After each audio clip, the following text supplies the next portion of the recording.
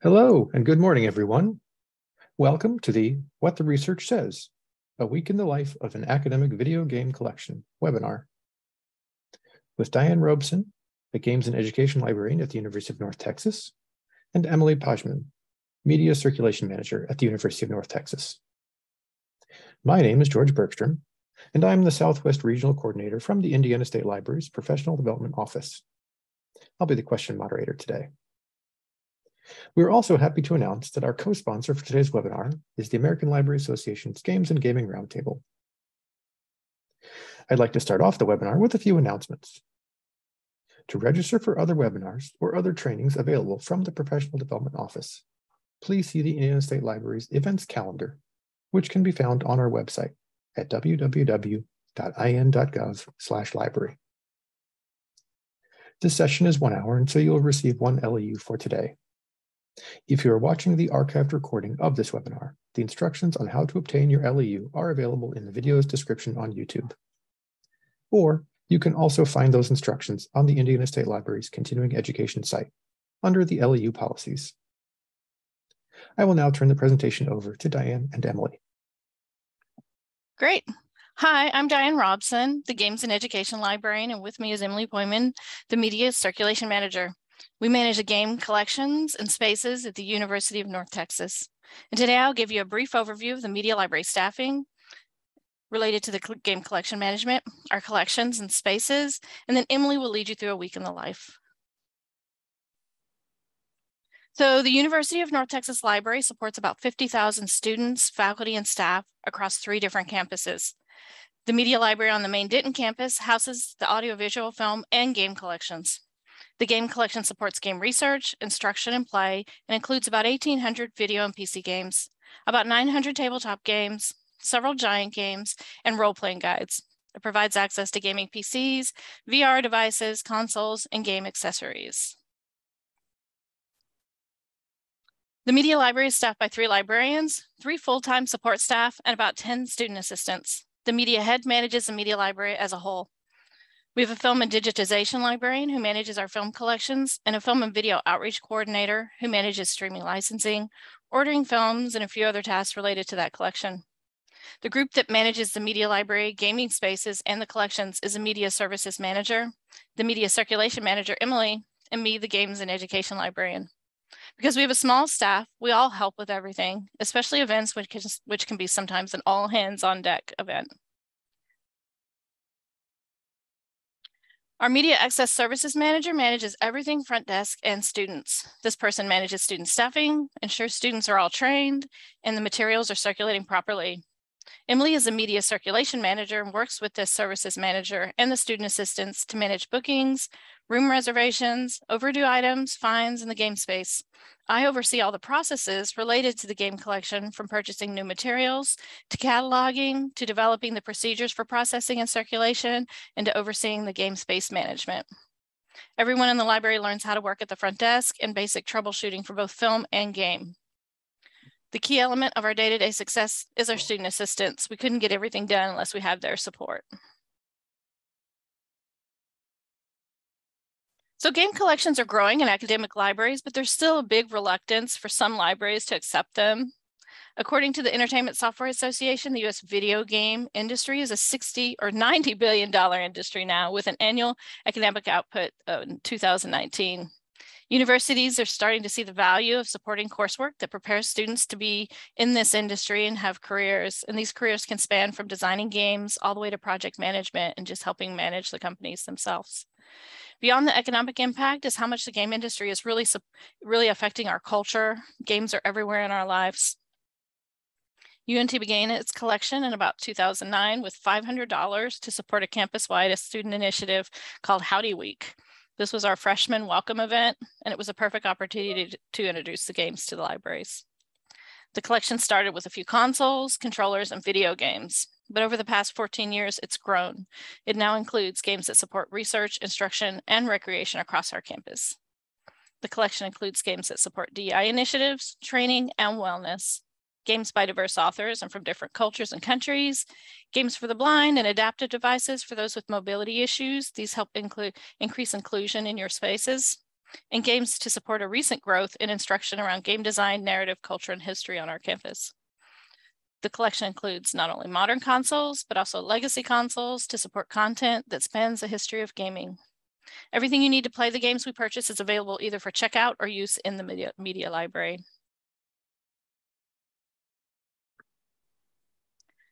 So as I mentioned, we started our game budget with a budget of just $500. That's all we had to start the collection. But during the 14 years, our budgets rose and fell as the economy and our enrollment changed.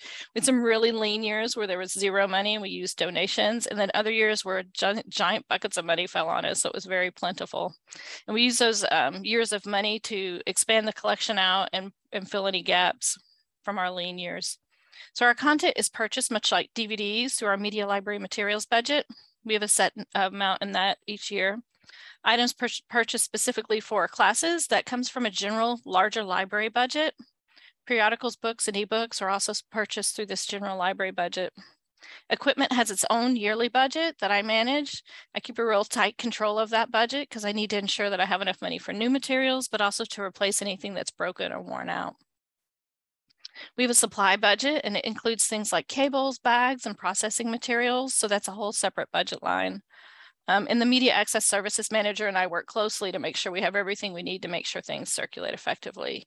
And that can be the cables and bags, but it's also just things to label your items and tags and just all the little doodads it takes to make things circulate. So I'm not shy about asking about money. Emily can let you know that. I plan what I want. I have lots of lists of what I want and what we need. I have goals that I want to achieve. I list those goals out. So I'm always asking for money. And we have always had good support. And I've always had money given to me because of my preparation ahead of time.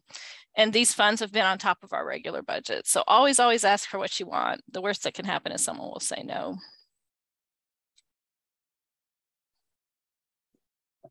Okay, for 10 years, we've slowly morphed the media library space from a quiet viewing space into a gaming space with consoles, PCs, and a growing collection of video and tabletop games. We were able to do this because a lot of video went online into streaming platforms. In 2018, the media library was renovated with the support of the UNT Student Affairs, and this was to support research, recreational gaming, and esports. So the media commons includes PCs, consoles, and tabletop games. Several PC stations in the Commons have cameras mounted to support the HTC Vive and the Valve Index VR headsets.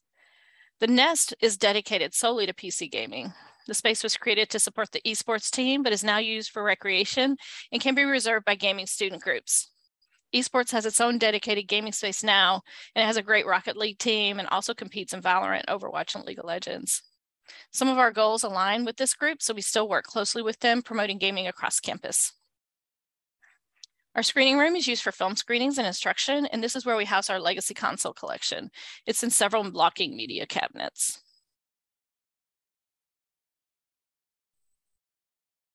Anyone using our space can reserve it either by seat or the entire space to use our equipment. All tables are first come, first served, so people can come in and just play or study at their leisure. At this time, we use SpringShare's LibCal to manage the spaces. Reservations ensure that they have their spot, but they also provide statistics for our reporting.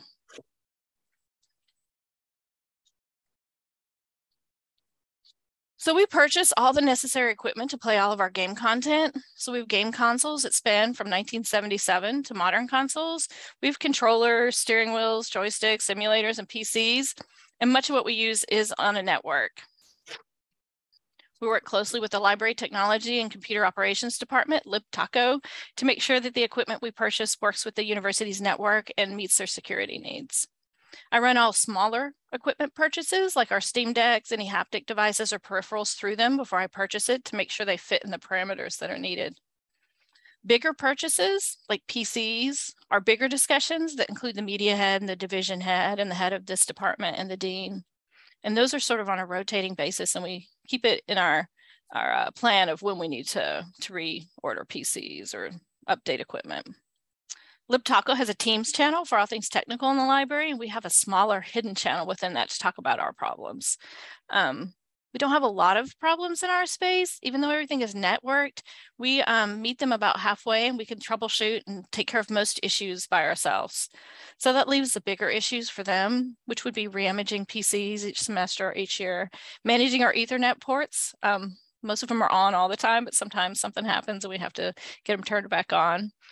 Consoles are assigned to the MAC address, so everything is assigned so someone else can't plug in and use the ports.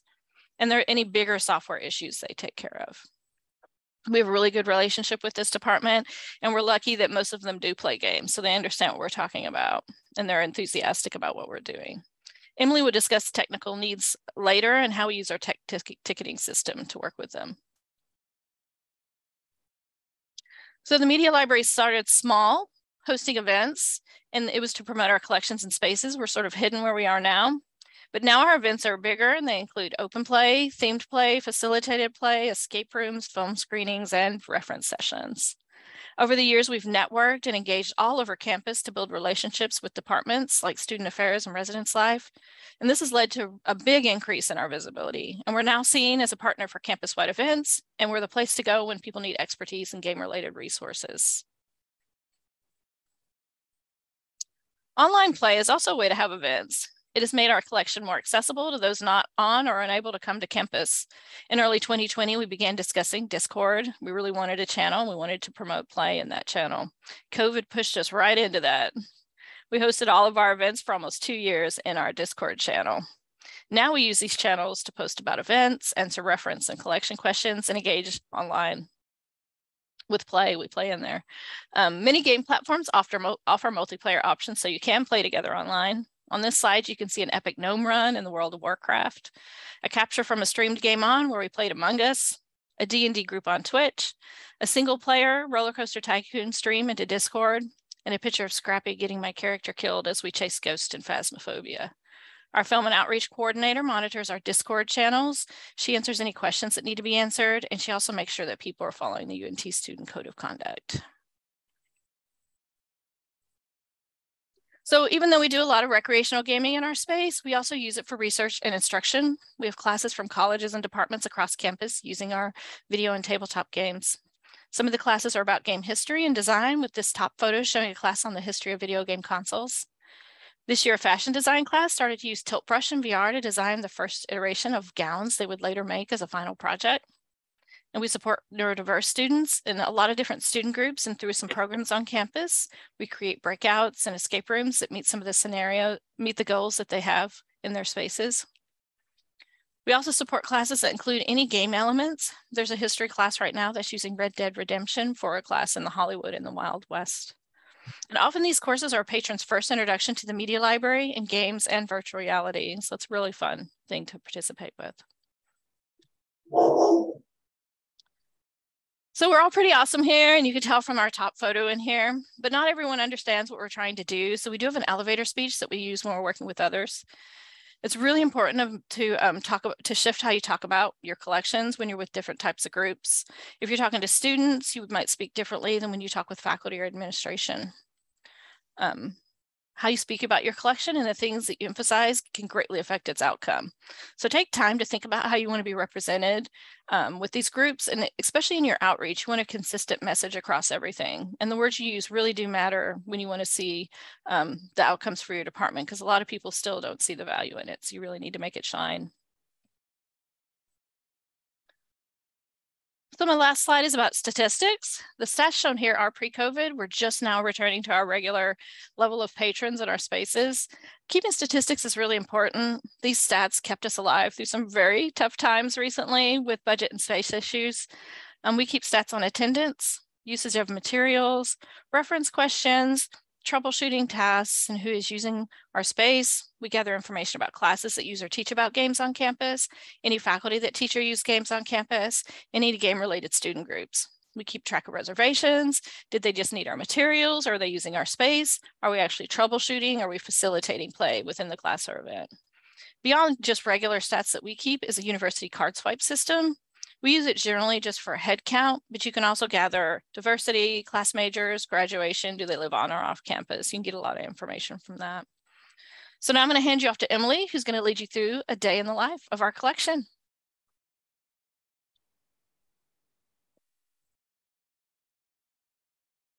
All right, thank you so much, Diane. Well, I'm Emily Pojman. I'm the Media Circulation Manager. And no 2 days are alike in UNT's Media Library. So in the following slides, I will go ahead and discuss our library policies and the reality of the day-to-day workflow. The Media Library's email account is the main point of communication for most faculty, student, and community requests. I manage the account and I direct emails to the appropriate media staff to answer them. The requests that I handle personally are general reference questions, fines, media bookings, room reservations, and student organization requests.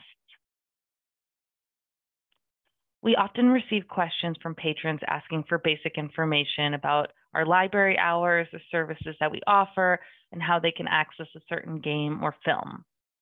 Our digitization and streaming services are popular among our UNT faculty, and so these questions are forwarded to our media and digitization librarian and our film and video outreach coordinator.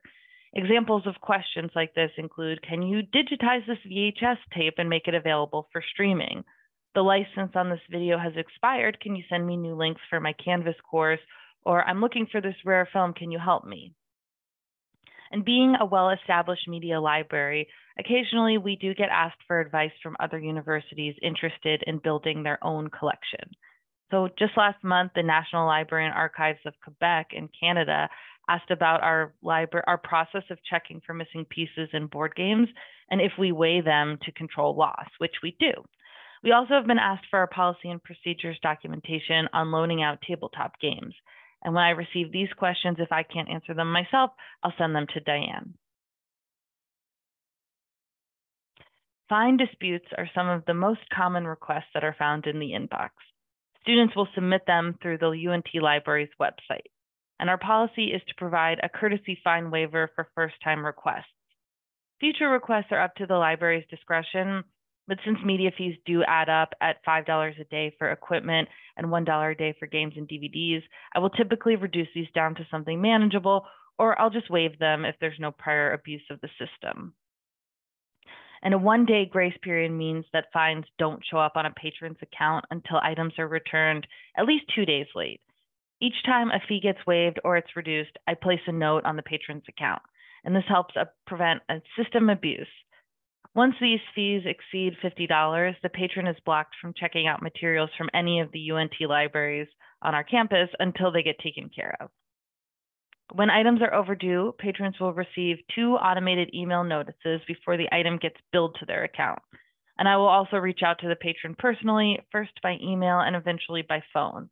Most of the times things do come back, but sometimes we get some excuses, like I gave it to my friend to return while I was out of state, or my stomach hurt that day, or my dog ate it. These are all real examples of emails I've received in the Media Library account. We offer booking services for faculty wanting to use our materials for class instruction. And these take precedence over holds, and the process differs in that materials can be scheduled for specific dates, weeks, or even months in advance. Some professors will send us their syllabus at the beginning of the semester with the dates films or games will need to be covered in class, and I can easily book everything at once. When a hold is activated, the patron has between 3 and 5 days to pick up their requested items before they're put back into circulation. But with bookings, there's a bit more leniency, and I can modify them as needed. Many faculty members will use our collection to supplement their coursework. So the Media Arts Department is among our top users of this service. And faculty can request these materials through UNT's online catalog, where they're asked to provide details like the period of time the item is needed, and if they would like to have it delivered to their office. We have student couriers that will deliver and pick up these materials. I keep track of the daily bookings through our circulation system, along with an Excel spreadsheet. If an item is returned to the library within 1 week of its booked date, a pop-up message will show up on check-in.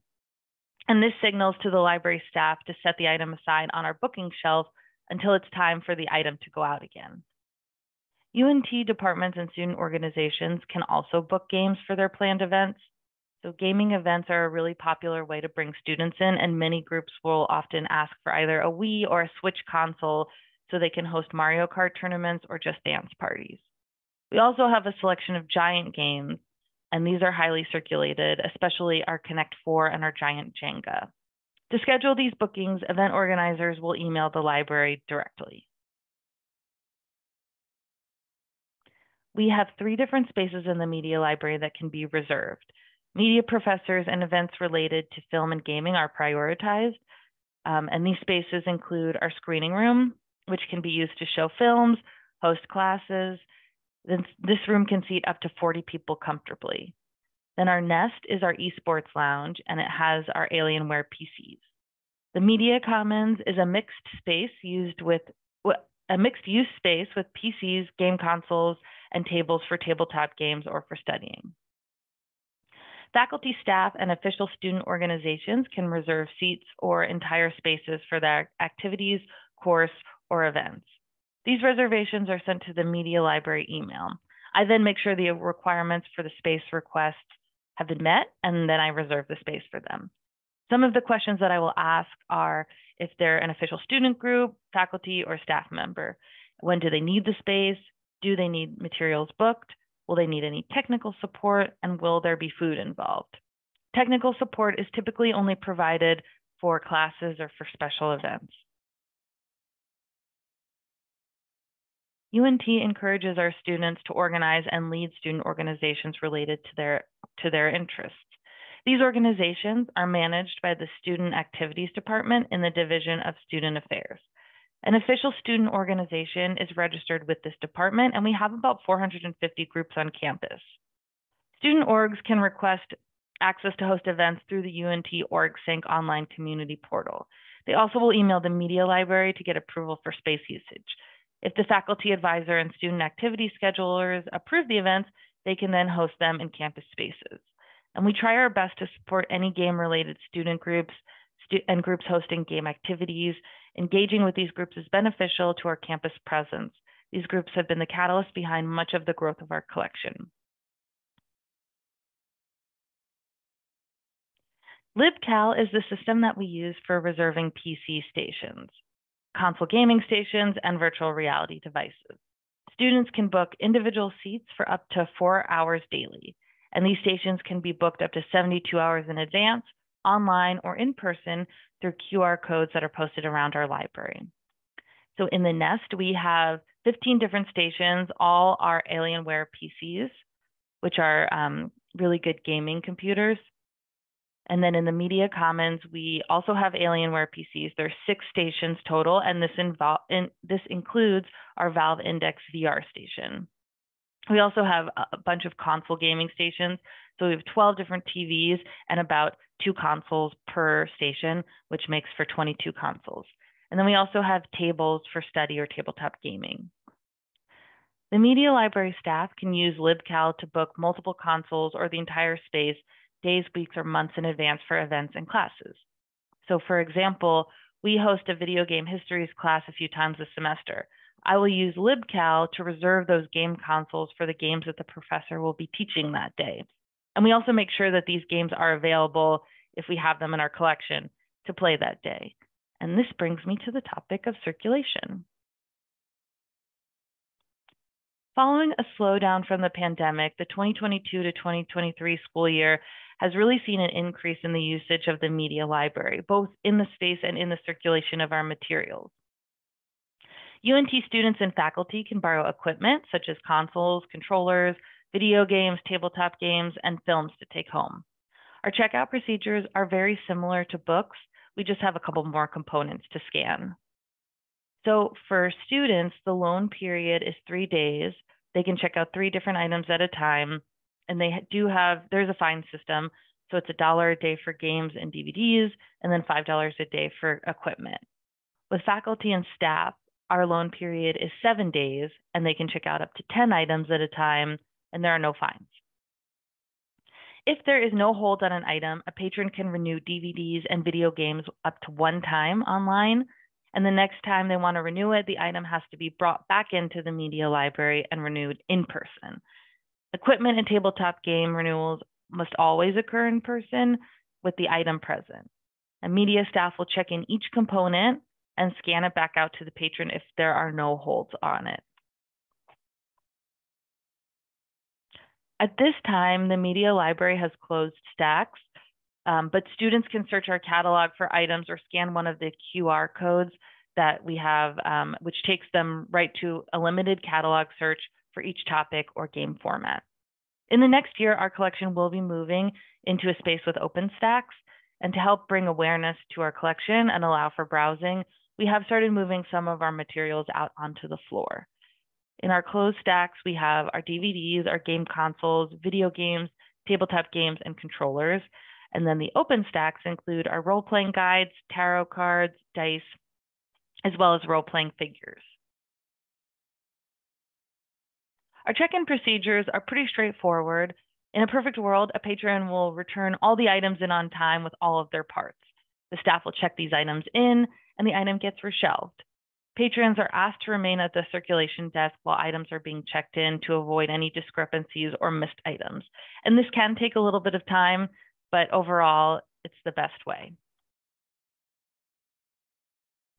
Our student assistants run an overdue list each morning, and they cross-reference it to make sure that the items are not on the shelves. After being sent 2 automated emails, patrons will receive an email from me that's sent through the Media Library account asking them to please bring it back. Sometimes our games get returned and something's missing. Instead of panicking, the media staff goes through a quick mental checklist to determine what could have happened. And so we take the following steps. We'll check the bag if the game was returned with a console. We check the console itself. Sometimes the patrons will forget to remove the game. We email the patron, let them know that the game is missing. And then we'll renew the item until it's returned or the issue has been resolved. And if possible, the item will stay checked out to the patron's account. But if it's already been checked in, we will check it out to our problem items account. And if it is truly missing, the lost and paid process begins. The patron can either provide us with a physical replacement or pay a fee. We do prefer replacements because they're easier for us to process, and it just allows us to get the missing item back into circulation faster. The procedure for consoles that are missing parts is very similar for when a game is missing from its case, but because these are really high use items, we might temporarily replace a missing cable or a controller with one that's from the reserve shelf so that it can stay in circulation. And we check the game console with the exception of the missing component, which will stay on the patron's account. And because our materials see such high use, it is inevitable that things will break. We have been able to increase the longevity and reduce replacement costs by doing some simple repairs. Internal components are often easily replaced using guidance from repair videos. A common issue with Nintendo Switch Joy-Con controllers is that the joysticks tend to experience drift. And this can sometimes be fixed just by opening up the controller and replacing the joystick piece. There are repair kits that are readily available for online purchase, although the quality does vary. Many of these kits will include the prying tool, tweezers, and screwdrivers. Canned air is another good item to have on hand. If an item is broken, but it's potentially fixable with a simple replacement part, we will try to fix it. It might still end up going in the garbage, but a lot of the times $15 is all you need to get it working again. And then determining the difference between wear and tear from repeated use and negligence is another part of the damage and discards process. If the patron is at fault, the damaged item will stay on their account until they can replace it or pay for it. We have a selection of controllers and peripherals along with popular games that are on our reserve shelf for in-house use. These are circulated out of the front desk and will often go out onto the floor with patrons to help them set up our VR headsets or other peripherals like our steering wheel or joysticks. Students are responsible for returning all of the items that they check out back to the front desk when they're finished playing. Faculty can also request course materials to go on the reserve shelf for a period of time, whether it's just a few weeks or for the entire semester. And their students can come in, use the materials in-house for a limited loan period. These are typically films and legacy video games. We do have viewing stations and headsets that students can use since not everyone has a DVD, Blu-ray, or definitely not a VHS player at home anymore. We have a wide range of gaming and film equipment, and that means a lot of cords and adapters. It's really important that we keep these easily accessible and organized. Cord loss is inevitable, and we see them as consumables and include them in our yearly budget. Patrons are not charged for damaged cords unless there's clear negligence involved. And we encourage all of our staff to have at least a rudimentary level of technical know-how of cables for troubleshooting purposes. The first part of space and equipment management is a general walkthrough done hourly by our student assistants. This allows them to pick up any random items that may have been left out in the game space, and then they can note any damage. On return, the items are wiped down with an isopropyl alcohol and water mixture before they are reshelved. This includes our headsets, equipment, and game and DVD cases. Deep cleaning is done periodically. We will often grab a set of controllers during our quieter moments, do a thorough cleaning into all of the grooves that might have been missed earlier. And we also will set aside time to deep clean our spaces each semester.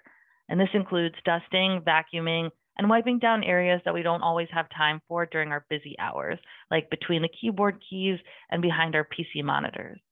We also will take this time to replace any peeling or kind of gross barcodes, and our plastic covers get cleaned inside and out. So I spend a good portion of my week troubleshooting equipment and our PCs. Equipment problems go into the problem items tray, while our PC issues are tracked by emailing the media library account, as well as updating our game station issues spreadsheet. Student assistants have several steps that they can take before they escalate problems to me. And some examples of issues that I experience daily are Valorant won't load on PC 14, or there's no space left on PS4. There's too many user accounts on the Xbox. The Vive won't connect, or there's no sound coming out of these headphones. And most of these issues can easily be solved without needing to be escalated to me. And much of our troubleshooting is really unplugging and replugging the cables or just restarting the device. And if I cannot solve the issue myself, I will go ahead and submit a tech ticket. So the problem tray is where all of the items that just seem broken, missing parts, need to be resurfaced, have been misplaced, or are just generally confusing live. And my goal is to get these things off of the problem tray within 1 week of being placed there. The first step of troubleshooting equipment is this tray. Items are checked out to the problem items account, and then they are placed in the tray with a note outlining the issues and the date that they occurred. Our student assistants will test items at least twice to confirm whether damage exists or if it was just user error. To avoid any user error from our own staff, these tests are conducted by 2 separate people. And if the problem cannot be resolved through these tests, I will try additional troubleshooting, repairs, or make the decision to replace it. All of our PCs are deep frozen, so they can reset to the same configuration and log out and restart. And this deep freeze affects each game's ability to download a required digital rights management executable. The Library Technology Department created an intermediary password for the staff to be able to manage some processes without needing this top admin password. And this password allows us to download the executables and handle smaller PC issues without unduly affecting network security. So I am the point person for the media library when it comes to submitting tickets for technical issues. Our library technology department supports all of the UNT libraries, and they're typically pretty busy. Having a designated contact person avoids any confusion, and it streamlines our support process. Once we have exhausted our ability to troubleshoot in-house, I will submit a technical ticket for additional IT support. Some reasons that I might submit a ticket include software updates, something is broken, or maybe Valorant just isn't loading. And there are a few steps involved in the tech ticketing process. So first, I submit the ticket online through one of our portals. I will then be contacted by the technician. They can either remote into the PC, or if the issue is more complex, like a console, they'll come in physically to look at it. Once this issue has been resolved, the ticket is then closed. The Media Library is an active, high-traffic environment, and many of our patrons are really passionate gamers. Occasionally, we will see some negative behavior in the space, or patrons just disregarding our library policies, and in those cases, there are certain actions that we can take. In order to use our space and check out items, students are required to follow the UNT Student Code of Conduct, as well as the library's Patron Code of Conduct. Disregarding any element of these policies can result in the refusal of library services. And here's just an excerpt from the library's Patron Code of Conduct, which extends to all libraries on campus. So what is disruption in the Media Library? This behavior can look like leaving games, cords, controllers out in the space, not returning them, loud or offensive language, using a second email to book extra time, not making a reservation and ignoring staff requests to do so, staying after their reservation time has ended, and just forgetting that this is not their house and taking their shirts off because it's too warm. And in these situations, the Media Library responds in the following way. We will ask the student for their ID and record their name and ID number. A detailed description of the incident is written down in our Disruptive student spreadsheet, and this helps us track any repeat offenders or actions that were taken in the past. And our warning system starts with a verbal warning, followed by an email from me, and then a temporary suspension from LibCal booking services. Any egregious behavior like breaking equipment, fighting, sexual harassment, or stalking is referred to the Media Library department head, who can then escalate this to the Dean of Students. And only under these circumstances can students be trespassed or banned from the Media Library. And this is very rare, and it's really only happened once in the last 20 years. Really, for the most part, our patrons are great and they follow the rules. So this was just a brief overview of my week. It's really hard to predict how each day is going to go because as much as we plan, there are a lot of situations that arise and we just have to react to them in the moment. And the key to success is having a team who supports and communicates well with each other. So things would really not run as smoothly without our media access services manager and the student assistants that she manages, and Diane, who manages all of our game collections. Okay. We are ready for questions. Thank you. I see y'all All have a right. lot. Yeah, thanks everyone. So I've got them all down here. I will try to go through them. First, we have Liz asking, is there library sponsorship for the esports team, or is it someone else on campus? The esports team is part of recreational sports. So they are a varsity esports team, and they do have non-varsity teams. They are managed through recreational sports. We do work together with them, and actually the sponsorships that they pull in as an esports team are benefiting us with materials. So every now and then we do get supplies through them for our spaces. They are actually really a well-known team and a good team across the US. So actually that's going really well for both of us. Cool. And a similar question, since you mentioned a lot of different student organizations, are librarians allowed to be faculty advisors to those organizations? Yes. Yes, and that's how we got our money from Student Affairs. As I was faculty advisor to the student esports group, and the president had an initiative to bring esports to campus, and nobody had a space, but we did. So then, because we had a space, they gave us $200,000 to develop our space. So we went from a small sort of cobbling together a gaming space into a full gaming space by our student organization relationships. And I would say our space is what it is mostly from our networking and relationships we have built on campus. It is a huge part. It can take a lot of time, and it can be meeting a lot of nights and weekends doing things, but it has really benefited the collection as a whole. Great. Next one, and it's kind of multi-part, so choose to answer these however you will. Charla asks, how do you incorporate DEI into this? And also via escape rooms, is it a system, or do you, or when you attend, and if it's something they attend, do you create them, or is it someone else who creates the escape rooms? For the DEI items, we provide materials, and then people on campus can come check them out for our space. So it's mostly games that support people thinking a different way, showing different viewpoints. So we are not running the actual events in our spaces unless someone else is collaborating with us. So it's really just making those materials available to everyone on campus. For the escape rooms, yes, we do design escape rooms, and we have 2 full escape rooms designed. We have some online escape rooms we've designed, and we're working on one now with all our free time. We love designing them. We're getting ready to run a full week of escape rooms for National Library Week, and we're running a lot of campus staff through. It's great. It's also exhausting and it's fun, but it's a way a lot of us have backgrounds in liberal arts and art and communication. It's a good way to start being able to do that. We do share some designs on the library guide that's listed on this last slide. Cool. Do students bring their own consoles and or controllers into the space? And if so, do you ever have issues interfacing non-library equipment with your equipment? They cannot plug into our network, but they can bring their own consoles. We do have several stations they can plug into. Sometimes they do them wherever they want, and that's us managing the cables later because they unplug things. We do have switches at each station, so they can plug into a switch and get to the TV. They cannot plug into our network. All the network ports are locked to the MAC address for each console, and it's just a security issue. So they would either have to go use our Wi-Fi, so they can't get into the Wi-Fi.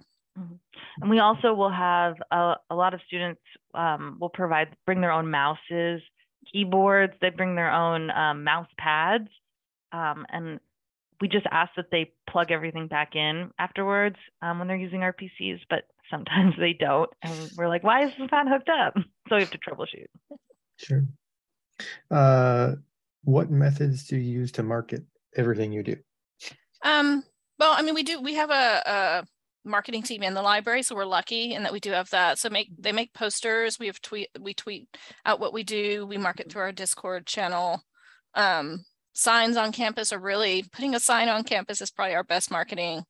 But it's just getting the word out through those areas. All right. Casey asks, do you make use of film and video streaming databases to round out your AV collections? And if so, which ones? Yes, that's probably another presentation someone could do. We have Swank, ASP, Alexander Street Press. We have Canopy. Canopy is probably the most popular one. And all students have through their UNT email accounts, they can access all of them. Some of them, we have them in our catalog. So it's listed as like a record. But yeah, they can also just go directly to the website and search that way. And if it's accessible, they'll be able to play it. It's about 80,000 streaming records through those systems and individual titles, but we also have a really big physical collection of about 20,000 DVDs and 20,000 more VHS, and then some Laserdiscs. So we have quite, it's an old collection, started in the 70s, but it's a big physical collection as well. Right.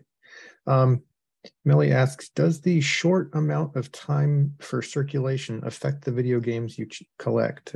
I guess they were sort of referring to 3 days seems too short for longer. I still collect everything. So we purchase what people want to play and what people need for class. I've not heard complaints, Emily. I don't know if people are complaining. I'm not up at the front desk enough to know. They don't seem to be. No, I haven't heard any complaints. People just, I mean, they'll take them, they'll renew them. Yeah. I think sometimes they're playing to see if they want to purchase their own copy. Like if I was going to play Elden Ring, I would probably play it some. Do I want it? And then go purchase it. Yeah. I mean, theoretically, as long as no one has placed a hold, I feel like students don't realize that they can place holds. And whenever I'm at the front desk, I always try to remind them like, oh, this is a popular game, place a hold. You'll be automatically notified when it comes in. But yeah, if there's no one on hold, they can theoretically just like renew it indefinitely. It's more the consoles that people kind of complain about because they're really popular and we often won't have them in the back stacks if someone wants to check it out in the moment. So they do need to place a hold on it. But yeah, I think with games, I haven't heard any complaints about the loan checkout period. And the 3 items thing, they can still take a console, a remote, and 3 games. We don't say just 3 total, like you get 3 cables. Like we do let them take enough to play what they need to play. We wouldn't let them take 3 consoles though, unless they were a student group. Student groups could take 3 consoles. Sure. Kind of tying into that, for the consoles especially, do you have generic library accounts for patrons to use, or do they need to create their own with the platform? Related, yeah, okay. Yeah, and they have a related. If you have library accounts, do they have digital titles for them, or is it exclusively physical? We have physical titles. We have not purchased any digital only titles. We are looking at purchasing digital only for coursework. Students use their own accounts, and because all of the consoles and PCs are networked, they can go into the cloud and play their own content. We do ask them to save into the cloud. One of the things Emily mentioned was us removing accounts. We remove games that if their save is on there, there's no guarantee they'll come back next time and their game will still be there. So they do save in the cloud, they play in the cloud. Everything they play digital, they own.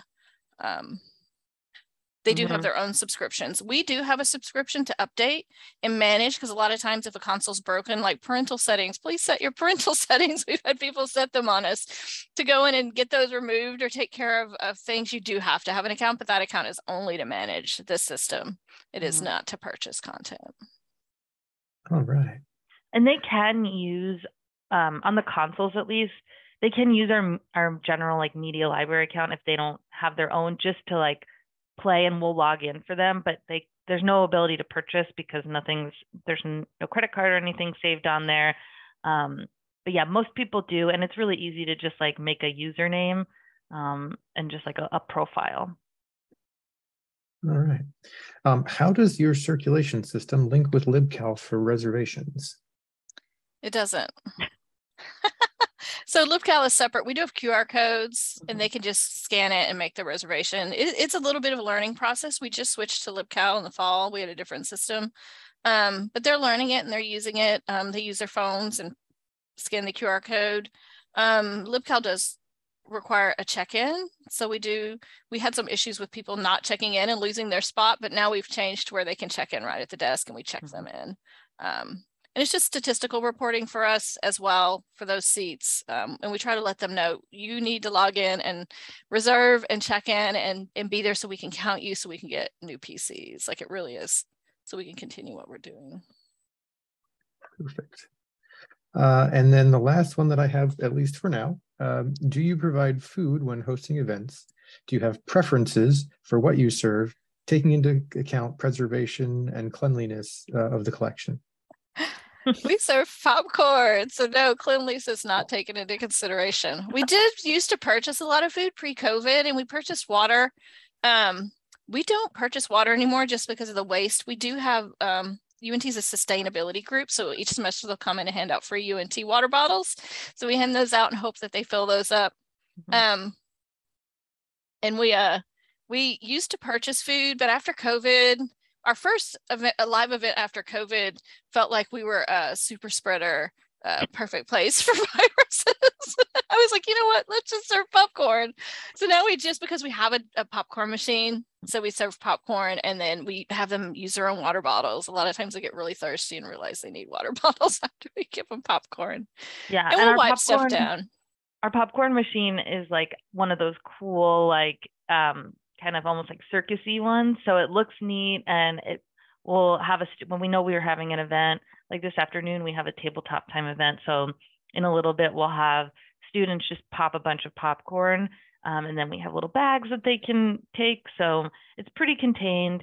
We do have rules generally about not having food or drink at the consoles or at the PCs, but because we have those general tables in the space, people can eat there. People will like bring lunch and eat there sometimes. During our events, though, it's a little more lax, but we're just serving popcorn. Great. Well, that's all the questions I wrote down while you were talking. And there was one more that popped in, but someone in the chat answered it. So that's cool. I will kind of call out if there are any other questions. Go ahead and feel free to type those in the chat. And while you all are doing that, I am going to grab the link for anyone needing a certificate for attendance today. And I'll drop that in the chat for you.